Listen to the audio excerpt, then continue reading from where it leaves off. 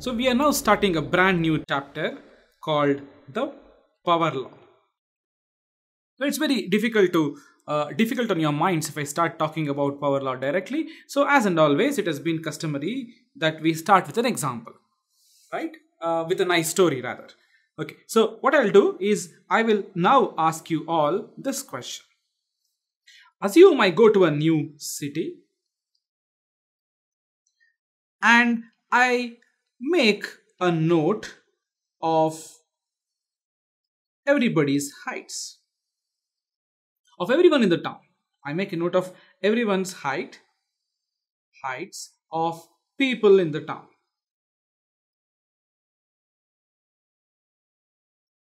I come back and then I look at this data and I try plotting the following very simple graph. The graph will be this. On my x-axis, I'll have heights. On my y-axis, I'll have percentage of people with that height. So let me illustrate this with a numeric value. So what I do is, let's say this is 1, this is 2, this is 3, 1, 2, 3, 4, 5, 6, 7. So forgot to mention that I am making note of only height of adults in the town. Okay, as you would have guessed, there is no reason why we should take 1 foot, or let's say 8 and above. We do not know of anyone who's of this height, adults especially. So what I do is this plot mainly goes like this.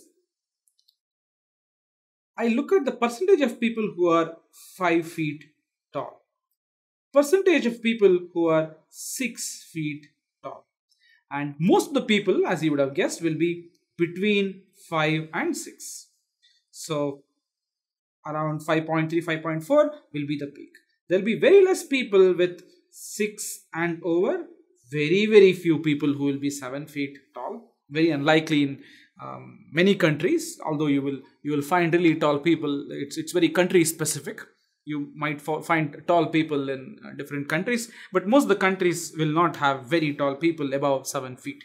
So they're going to be very less, and people just above 4 are going to be less. People who are 4 feet are very less, and this is how your plot will look like, as you would have guessed. Okay, it goes up and then comes down like this. So what do we observe? We observe that there are very few people with very less height, and very few people with who are very tall, and most of the people are between this. Okay, let's say between 5 and 6 feet. Correct? This is where it peaks. Such a distribution is called a normal distribution. This is called a normal distribution. What do you mean by normal distribution? A distribution where it is less on the left and right, and it peaks somewhere in the middle, right? Okay, so we can see many things in life which has normal distribution. Things, for example, let's say the IQ of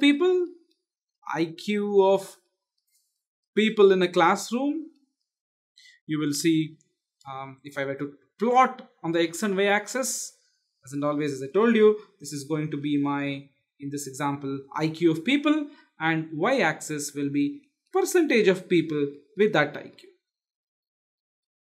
right? So let's say this is slightly on the lower side, this is slightly on the higher side. You will find very few people with very low IQ, meaning below average, very few people with extremely high IQ, and most of them will sort of lie in the middle. And if you actually try plotting values for everything, you will indeed get a curve like this, and this curve in statistics is called the bell curve. BEL, the bell curve. It resembles the shape of a bell. That's why it's called the bell curve. In fact, it is easy to capture it mathematically as well, although we'll not discuss it right now. So IQ of people forms a bell curve. You can think of many such examples, right? Weight of people in a town, weight is another such example. IQ being one such example, height being another example, right? So let us look at an example which is very specific to our work, to our subject, and that's going to be networks. So if what do we observe? What do we observe if we were to take a network and try to ask the degree distribution in the network? Degree distribution. What do you even mean by this? By degree distribution, I mean, again, the x and y axis. Here is my y axis and my x axis. Along my x axis will be degree of nodes, and along my y axis will be percentage of nodes with that degree. So by that I mean, if you have something like 10 here, this point will denote the let me just write that down so that it sinks into your minds. This denotes the percentage of nodes with degree 10. With degree 10. And our big question right now is, how does this plot look like? How does this plot look like? And for that, we should first take a network. So here is a chance for you all to write a piece of code and observe the following. Let me take, you all should probably consider a graph with 1000 nodes, and with probability, let's say 0.1, you put edges between them. What do you mean by this? By this you mean, let's say we had 1, 2, 3, 4, 5, 6, 7, 8, 9, 10, 11, 12, 13 nodes, something like this. What you would do is you will put edges by considering the probability 0.1. What do I mean by probability 0.1? We have discussed this at length before, but I'll just recapitulate. You toss a coin with head and tail probability 0.1, heads probability, and 0.9 will be your tail probability.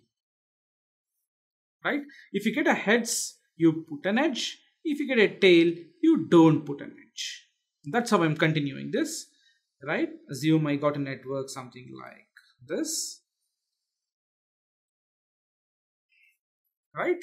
This will be my final network, and this is my graph G with probability. How many nodes are here? 1, 2, 3, 4, 5, 6, 7, 8, 9, 10, 11, 12, and 13 nodes. This is a graph 13 nodes. Edge probability is 0.1, which means I toss a coin with probability of it being heads is 0.1 and tail being 0.9. I put an edge if I get a head. I don't put an edge if it's a tail. I repeat this process for every possible edge on this 13 node graph. Okay, I showed you a simple example, but what you should be doing is do it for 1000 node graph. Right? Do it for 1000 node graph. Once you finish programming, take 1000 node graph and put edges with probability 0.1. This is called a G of 1000, 0.1. And what should you do? As you would have guessed, compute its degree distribution. We discussed in our previous slide what's a degree distribution. You put degree on the x-axis and you put the percentage of nodes on the y-axis, and see how this plot looks like.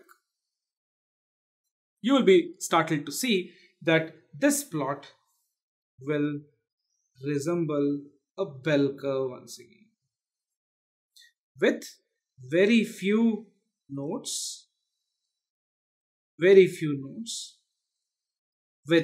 very high degree,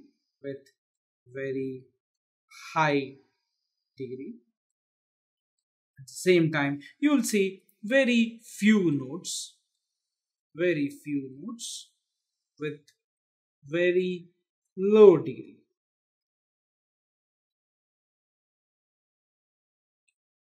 And again, it will peak somewhere in the middle. If you can guess, it peaks around 100. For x being 100, it peaks. You can probably tell me why. It's the product of 1000 and 0.1. It's left as a quiz for you all to say why does it peak at 100. Anyway, the moral of the story is simple. When we plot a graph with 1000 nodes and 0.1 h probability, we will see again a bell curve. You would tell me, yeah, we saw it in the previous cases, we saw many examples, right? It is not at all surprising for us, right? So IQ of people, you saw that the degree of nodes follow what is called the normal distribution, and everything else looks similar, right? If you look at weights of people, height of people, IQ of people, all of them seem to follow this bell curve only. Nothing surprising about it, right? So let me write that down. There's nothing surprising about it. Nothing surprising. Then in the late 1990s, scientists observed something that is actually very surprising. So what do you mean by the very word surprise? Surprise is something that happens unexpectedly. You think that this is how it should be, but nature has something else in store. You see something else happening there. What you thought should have happened is not what's happening there. And that is what creates a surprising, or what is called a shock factor. In the late 1990s, network scientists observed a very nice phenomenon. They took a look at several real-world networks. So until 1990s, people did not have big networks. That was because we didn't have computational ability back then. It was only in the 80s and 90s that we started collecting a lot of data, and we had data sets, we had computers which could crunch the data sets. So let's say if you consider the network of the World Wide Web, it is a few millions of nodes. People ask the same question. What will be the distribution of degree on this network? And they all expected it will be a bell curve. And as you would have guessed, there was a surprise stroke shock factor there, and the fact was the following. They observed that it was no way close to the bell curve. The curve looked something like this. There was a drop.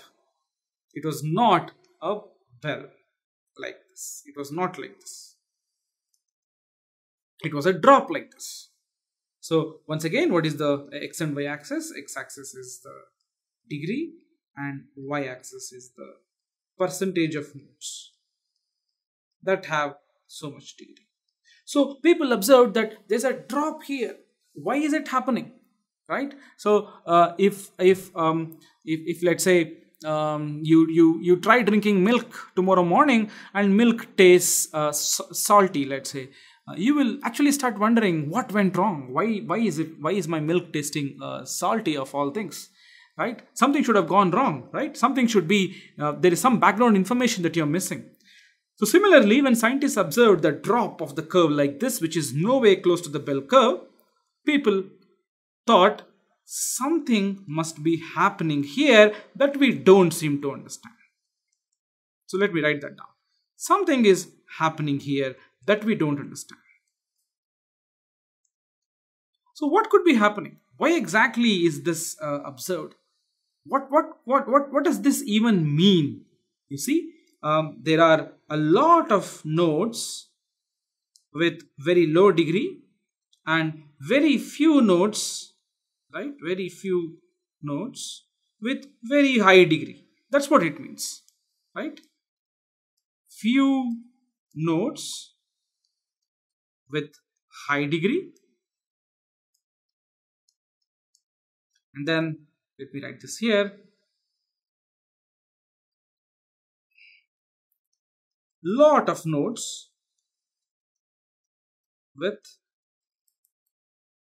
very small degree.